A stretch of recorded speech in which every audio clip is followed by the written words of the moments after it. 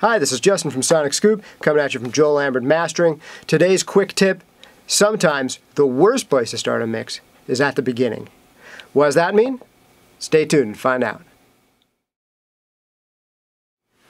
If you're anything like me, you started a mix from the beginning at a sparse intro at some point in your life where you've had maybe just a acoustic guitar and a vocal in the beginning, or maybe it's bass, drums, and keys before all the other instruments come in, or maybe it's something atmospheric and you create some really big, beautiful, luxurious sounds for this intro.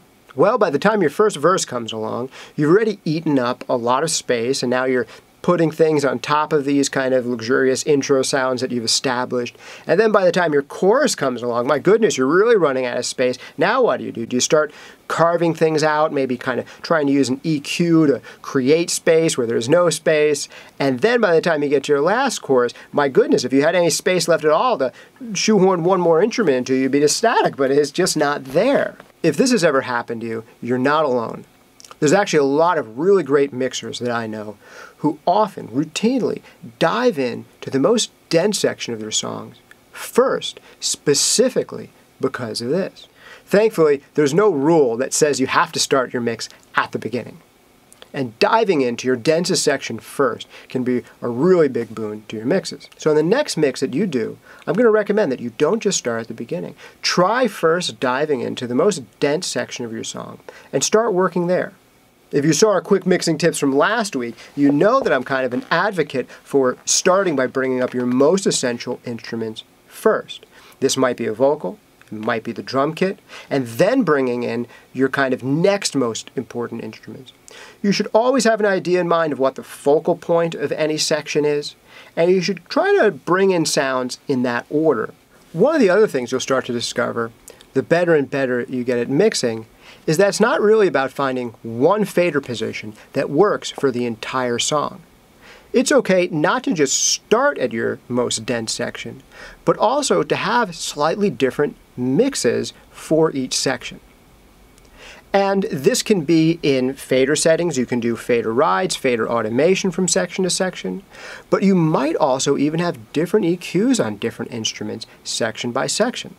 Now, this kind of approach isn't necessary for every single mix, but for really dense arrangements and for really ambitious productions, it may be well within reason to have kind of one EQ setting for your kick in the chorus and a different EQ setting for your kick in the verse. And that's okay. Maybe in the intro, there's a lot of space for a big, luxurious keyboard sound. But by the time you get to your last chorus, that keyboard sound has to be kind of a skeleton of itself to leave room for all of the other elements that have been introduced. A great mix is really like a living, breathing organism. And a really great mix can kind of unfold like a story unfolds. You're not necessarily doing your best work if you're just trying to find one static setting to keep everything at through the duration of the entire mix. Rather, it can be very, very wise to not start at the beginning and to instead work in sections from your most dense kind of outward.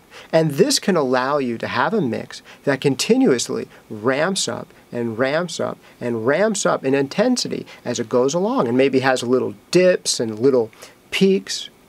And it's a bit hard to do that by starting at the beginning and just working all the way through. But if you start at one of the most dense and majestic sections in your mix, make that really huge, and then kind of work backwards from there. Often that's the way where you can kind of see deeper into the story and help it unfold. Once you know where it should go, it's much easier to get there. There's a novelist I really like named John Irving, and he says every time he writes a novel, he always has his last sentence in mind before he even begins. He says that once you know how a story ends, it's just a matter of getting there.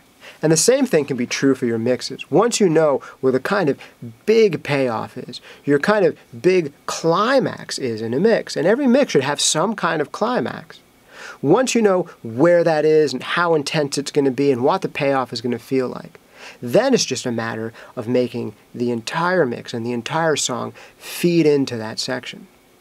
Now, don't take this too far. Of course, I'm not saying you should only have one interesting section and that's the focal point of the entire song and everything else doesn't matter. Obviously, that's not what I'm saying. But you should be conscious of the idea of there being kind of ebbs and flows in a mix. And there being distinctly different sections. And sometimes you can accent that by having slightly different fader positions, slightly different kind of EQ and effect settings for each section. That's okay. And you don't have to go crazy with this necessarily to start. If you haven't tried this mixing in sections approach yet, you can start in a fairly minimal way. Just start mixing your chorus and then go back to the intro and see how things are and adjust from there. But as you get more and more advanced, you might start getting an urge to think of each section of a song as a different piece in the puzzle of this song. Your settings don't have to be wildly different from section to section. But if they are different, that's okay. You're probably doing something right. You can record automation if you have some kind of console or control surface with moving faders. But you can also do this just mousing around in your DAW. And it's okay to loop a section, kind of go in, maybe in Pro Tools, take your trim tool, and try different level settings for each section. Don't be afraid to turn on automation in your plugin. You can add a treble boost or a low-end cut to one instrument in a dense section, and take that away in a more sparse section where that instrument can kind of be fuller bodied. Now, this quick tip is just one element in a larger strategy for getting great mixes. And if you want to blow through your mixing plateaus and really get to the next level, what you need to develop is a strategy of your own. This is one of the reasons I'm excited to announce a course we have planned for next month called Mixing Breakthroughs. And it's all about developing a strategy that's going to take you from being an okay mixer who kind of knows how this stuff works to a really great mixer. This is a course with over 2.5 hours of training.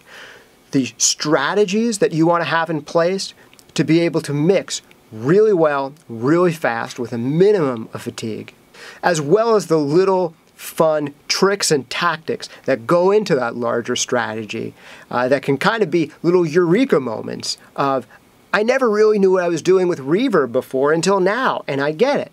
Or, I never really knew what I was doing with a compressor or with parallel compression before until now, and I get it.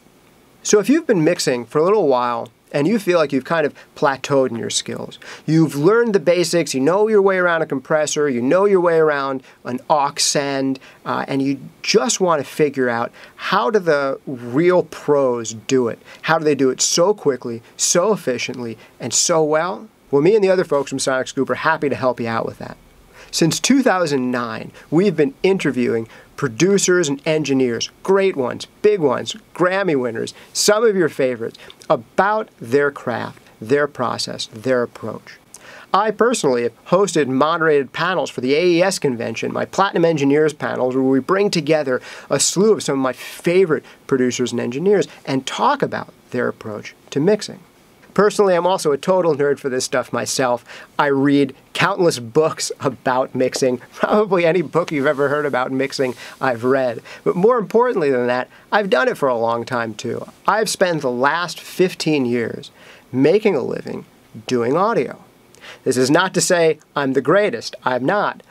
But I listen, I pay attention, and I've learned a lot by really opening my ears and asking people who are better than me about their strategies, what goes into a great mix.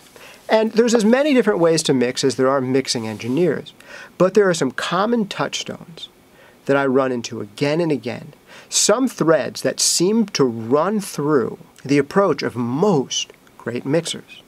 As always, we'll reveal a ton of these kind of hidden industry secrets for free on SonicScoop.com. And I recommend you go to SonicScoop.com right now, subscribe to the mailing list if you haven't already, subscribe here on YouTube for all of the great free stuff that we put out.